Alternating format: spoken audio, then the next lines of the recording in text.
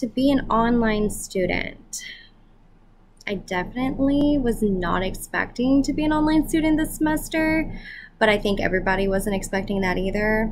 But it's been really convenient just being able to go to work and then come home and hop on my laptop, and that's where my lectures are at. It's been really nice not having to get stuck in traffic and being able to work on my assignments more at my own pace.